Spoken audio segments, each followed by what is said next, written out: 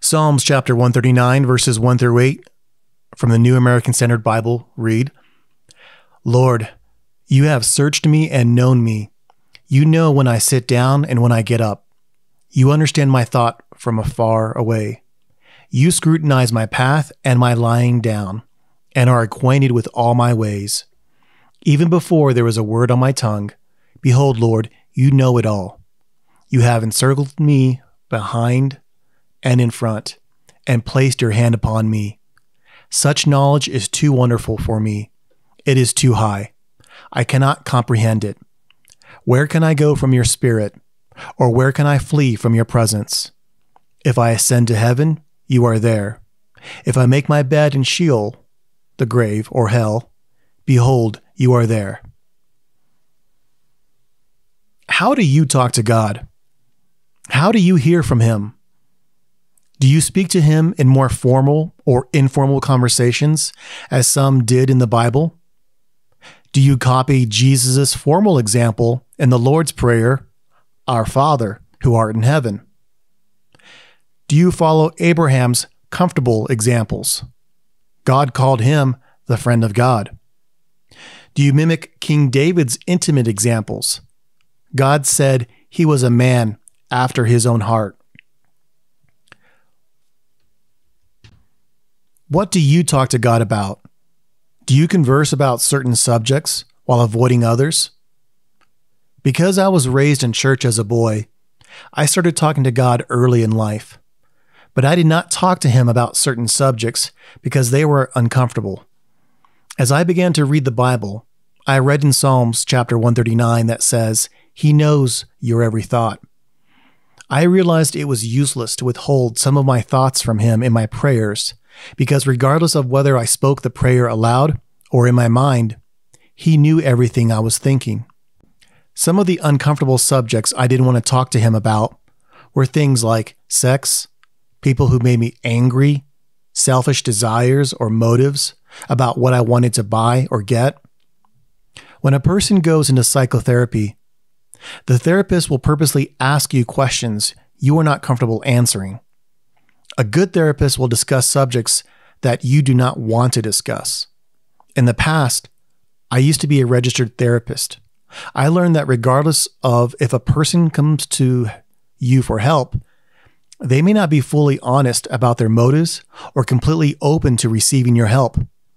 But even if you do not have formal credentials to be a therapist, you still operate in that role with your family, your friends, and your coworkers when they come to you with questions and asking for advice. How do you ask God for his advice or help? Do you first try to do something and only after you've made little or no progress, then ask for his help? Do you whisper to God under your breath right before you engage in a difficult situation with a difficult person? What about the reverse of those questions? Do you think God ever wants our help before he engages in a situation or with people? Do you think he'd like your help or participation in something before he does it? Do you think sometimes he may speak to you formally or a small whisper that you could miss? All those questions have been demonstrated in the lives of people in the Bible. Why would God sometimes figuratively whisper to us and risk missing what he wants us to know? I hear many people say this phrase, God is always speaking to us, but they usually don't elaborate on what that means. Can you imagine if God was continuously talking or communicating to you? How much would you miss what he's saying because your focus has to be divided between what you're doing and trying to listen to him? Remember how sometimes when you're listening to someone talk, you might start to lose focus and your mind wanders on other things? Some of you may be doing that right now. You hear what I'm saying, but your mind has started to wander to what you need to do later or what you'd like to eat later. When you speak to some people, whether they're children or adults, you learn how to condense your points and be concise with your words, else people will lose interest or forget something important you're hoping they'll remember. God understands us better than any person will ever understand or know us, because as Psalms 139 says, he knows our thoughts even before we finish thinking through our thoughts. Sometimes when you've started to ask God a question, before you can finish asking it, you might receive an answer back. Look again at the end of verse 2. It says, "You understand my thought from far away." God is not physically far away from us because he's everywhere.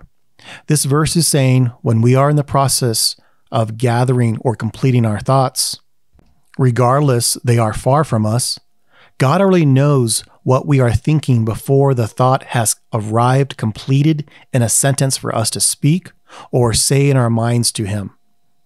As verse 4 says, "Even before there was a word on my tongue, behold, Lord, you know it all." If God knows what our answer will be to a question he may ask of us, why then even bother asking? Why ask us to do something if he already knows whether we'll say yes or no? Some people say because God is all-knowing, he knows everything that will or will not happen.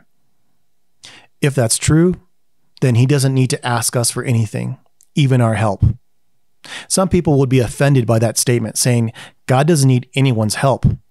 I'll come back to address that statement, but first I want us to remember the story Jesus told in Matthew chapter 21, verses 28 through 32. But what do you think?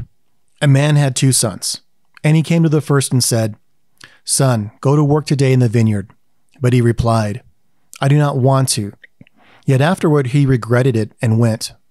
And the man came to his second son and said the same thing. And he replied, "I will, sir." And yet he did not go. Which of the 2 did the will of his father? They said, "The first."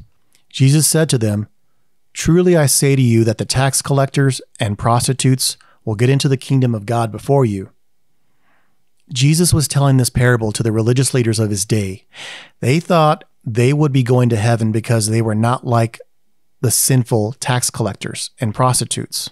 But Jesus said in the last verse, those sinners were going to heaven because they believed the message of repentance and baptism that John the Baptist preached. The religious leaders were so arrogant, they did not realize they were hellbound because they rejected the message. When Jesus spoke about the 2 sons in this parable, he was giving an example of how God gives us messages, even instructions to be saved. And regardless that he knows our thoughts of whether we say yes or no, he still asks, hoping that we will say yes and actually respond with our actions. Regardless that we can say no, he still asks, hoping that we will change our minds like the son in the parable did. Every day, God is speaking or communicating to people throughout the world. Not only does he know our thoughts, but he knows the thoughts of the 9 billion people all at once. When you're in a room full of people talking, you might be listening to more than one conversation at a time, especially if you're hearing some really juicy gossip. But what's your limit? Can God have a limit? Does Scripture say he knows some of our thoughts or all of our thoughts, even from afar? Some months ago, I preached a message about Calvinism versus Arminianism. For the last few centuries, seminaries and churches have based their teachings on one of these views or some combination. Basically, Calvinism says God predetermines everything, including those who are going to heaven or hell before they were even born. If that's true, then our free will to reject or accept Jesus doesn't exist. And praying for your loved ones or witnessing to them is pointless because God already predetermined who would accept or reject him. Not only is that depressing, that's contrary to all of the Bible's instructions to pray and witness to the lost. Arminianism is supposed to be the opposite of the Calvinism view, that people have the free will to reject or accept Jesus. Many people will choose that view, but still claim God has some sort of predestined or foreknowing view of what will happen in people's lives.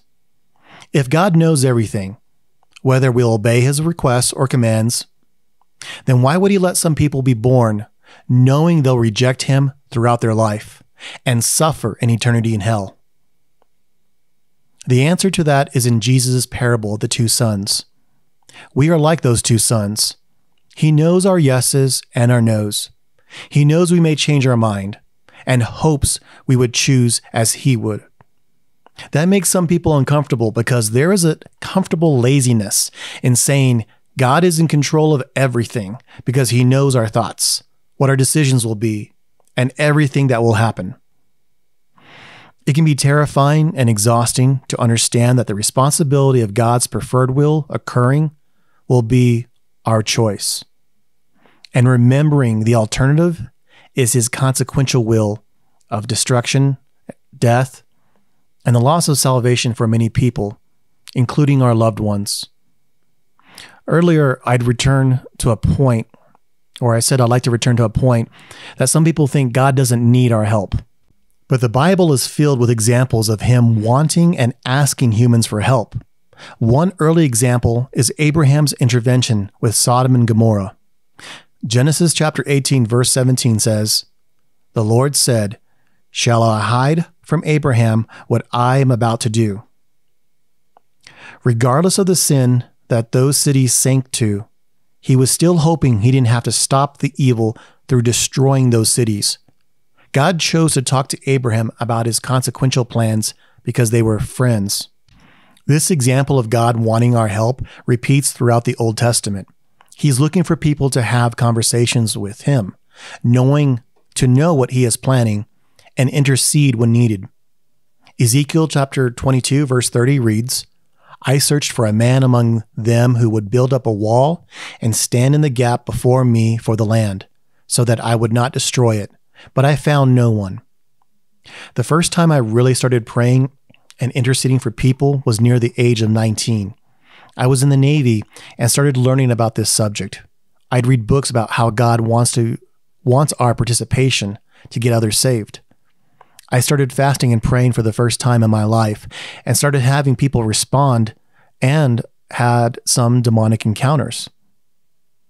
In one event, I was sleeping and sort of fell out of my body. I was still asleep, but I could see in the room and everything around me. In front of me was this creature that looked like some sort of giant raisin. I had a feeling this was a demon. I asked it, "What are you doing here?" It said, "You brought me here." I realized that because of the amount of time I was putting in prayer and witnessing to everyone in my social environment, it was enough that the demonic noticed and was fighting my efforts. Where does this concern come from about the lost? How do we start having a burden, not just for our loved ones, but even strangers that are hellbound? Consider how King David conversed with God. His conversations were intimate. When you read the Psalms and Proverbs, he doesn't just talk with God, he expresses his fear and anger. How often do we hold back our anger or fear in our conversations with Him? Do we ask Him how to deal with the pain and injustice that we experience? Over the last several years, I've experienced betrayal and rejection through personal and professional relationships. I've asked Him how I can handle these situations and consequences that make me so angry and hurt. And no matter how many times I forgive these people and turn my attention elsewhere, the painful cycle comes back. I don't think that I'm that good at hearing God's voice as some people are, but I do have ideas that come to my mind in response to some of the questions I ask God. One example is how I've poured my love into some people. I've given them my time, energy, resources, and money. And in return, I'm taken for granted, disrespected, and attacked. One friend told me she has been so hurt by her adult children, she has stopped talking to them and wishes that she never bore them. No matter how many times you may forgive some people and pray for them, the painful memories of what happened can still return. The answer I feel I received from God came in the idea that He's trying to talk or communicate to people throughout the day. He pours out provision, protection, and love in many different methods, but they keep ignoring Him. I hope I never experience the type of pain that mother spoke about, of the broken relationships with her children, her adult children. But I realized God continuously experiences this every day, throughout the day, simultaneously among 9 billion people. And that's not even counting the billions who have lived throughout the centuries, who have betrayed and rejected him. Those who once walked with him and those who never chose to. He sees every baby grow into adulthood. He suffers their continual rejection, knowing their thoughts, that they think they're a good person that will never go to hell, then watch them forever perish into hell. I couldn't bear to watch the lifetime of just one person in that way. I suspect that's why God sent the flood during Noah's time. In Genesis chapter 6, verse 5, "Then the Lord saw that the wickedness of mankind was great on the earth, and that every intent of the thoughts of their hearts was only evil continually." Before King David wrote Psalms 139 that explains how God knows all thoughts everywhere at all times, Moses wrote in Genesis that God knew every thought.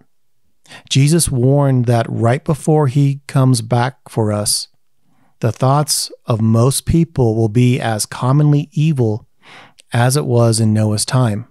Matthew chapter 24, verse 37, "For the coming of the Son of Man will be just like the days of Noah." My time is almost over in this sermon, so let's return to the opening questions I asked. How do you talk to God? How do you hear him? In the friendship style of Abraham? Intimately, like King David? Formally, like the Lord's Prayer? What do you talk to God about? Do you converse about certain subjects while avoiding others? Do you know how to recognize when God is wanting to communicate with you about something?